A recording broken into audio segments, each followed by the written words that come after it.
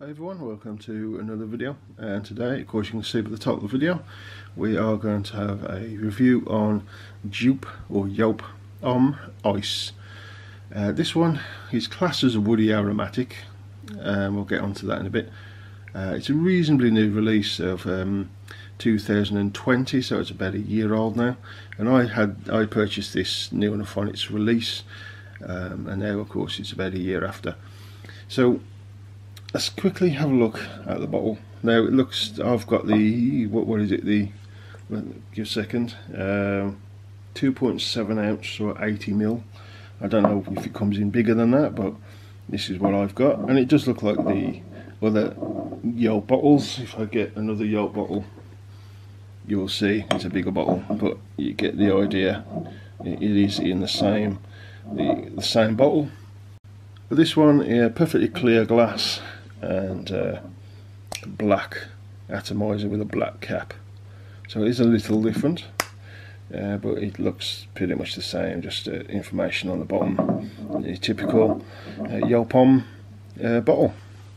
But you got the Joop Homme Ice there in black to match the cap. Okay, so I'm going to go quickly through the notes that's been listed for it. Top notes of plum, bergamot, clary sage and grapefruit. The mid is orange blossom, tobacco and cardamom, and the base said to just have sandalwood. So on the note breakdown, seems to be quite a simple fragrance. Now I've got a spray on this at the back of my hand, which I've had on for roughly about half an hour. And on the beginning, when you first spray this, it's very fresh. You get a lot, well I get actually, is a lot of orange blossom, the bergamot, the plum, and a little undertone of like that sage, like a slight herbalness. But for the most part, I would say, in order of what I can smell, it, orange blossom. Orange blossom is the big note in this. Yeah, it sort of overshadows everything. Then the plum and the bergamot, with again little undertone of the sage, or this slight herbal side to it.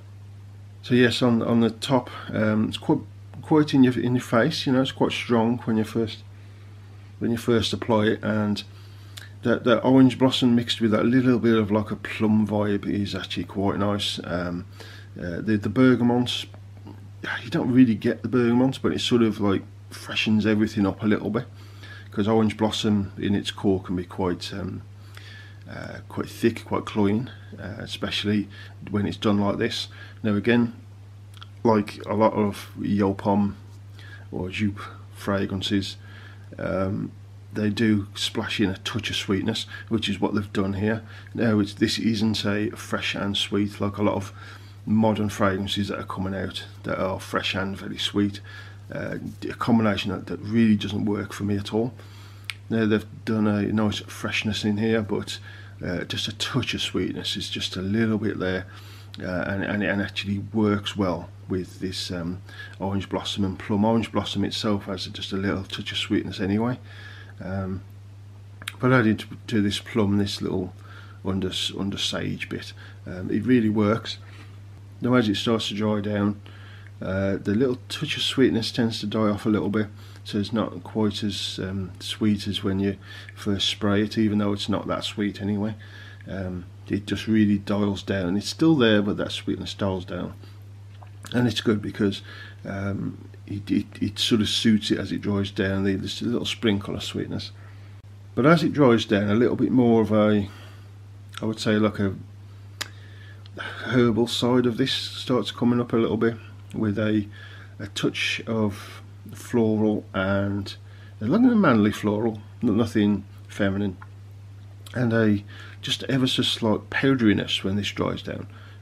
Even if you don't like powdery scents, this would be fine, I think. It's more if you put your skin to your nose, you get like a slight powdery vibe, but in the air not so much, but it is there. And it pretty much smells the same as when you first spray it to when it dries down. It's quite linear, doesn't change that much, apart from that little touch of sweetness in there, just dials down slightly. Slight herbalness starts coming in, and a slight powderiness.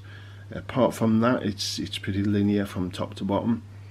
I don't get much of like a woodiness to this. Maybe there's a touch of it in the dry down after a few hours. A little slight woodiness comes in, but not really. I mean, this is a dominant sort of fresh take on an orange blossom. This is like a 4711 if you added some herbs and some sweetness. That's what it smells like. So if you've tried 4711, the splash, and it's dominant in its orange blossom smell, think that with a splash of like a plum vibe with some herbs and a slight powderiness, and that's sort of the what you get, because this is actually still from top to bottom dominant in the orange blossom. So you've got to like orange blossom really to love this fragrance, which I do like. Orange blossom is one of my favourite notes. But overall it gives you a nice, now calling it ice, it doesn't necessarily go icy, you know, nothing cold about this. So I don't know really where I was going with that. I understand orange blossom can be quite bright, so maybe that's where those coming from the name. But I would honestly, ice, not so much. It hasn't got no icy vibe to this. So longevity and projection on my skin is very good. It's way above average. It's not excellent, but it's certainly way above average. It lasts a good working day. It projects really well for many hours, and even when it comes down and dries down to the skin, it still performs pretty well in its projection. And again, longevity is nothing to worry about with this one.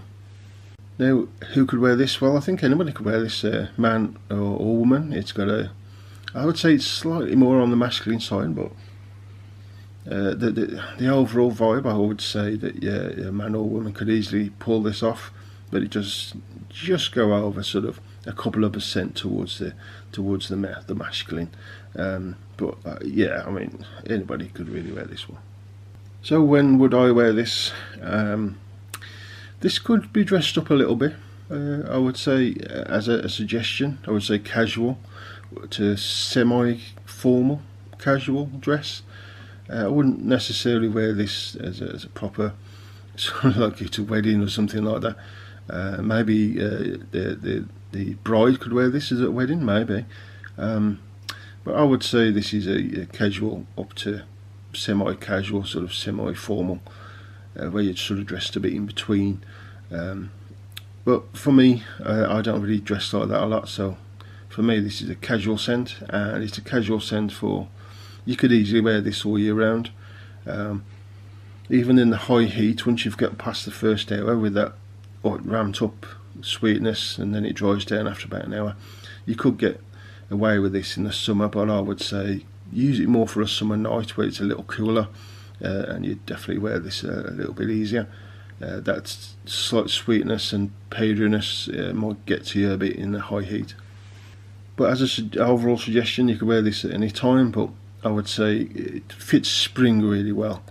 Spring vibe to it, with it's like floral, flowery side to it, with this the orange blossom coming through. Orange blossom is a beautiful sort of scent that reminds me, as soon as I smell it, it reminds me of a spring scent. So I would say spring scent, casual, male or female. So overall, I really do actually enjoy this one. It has no resemblance to the Joop Homme whatsoever. It's completely its own thing. It has no DNA, apart from maybe that subtle sweetness from Joop Homme. The original has nothing to do with it whatsoever. It's completely its own thing. I would have thought it's just marketing, putting it in a Joop Homme bottle. It's their most selling scent, Joop Homme. So if you want to sell something, a new scent, put it in a Joop Homme bottle. It's going to get attention. You know, it's marketing, it makes sense, but it has nothing. It smells nothing to do with Joop Homme, the original. So let me know if you've tried this in the comments below. I enjoy this one. It's sort of like a ramped up version of 4711, sort of. and I like that scent, so I was going to enjoy this one as well, of course. Of course I do. Any comments? If you like it, if you not like it, if you tried it, if you're not, anything, but leave in the comments below. I'll answer as soon as I can. So thank you very much for watching. I do appreciate it as always, and I'll see you again soon on the next video.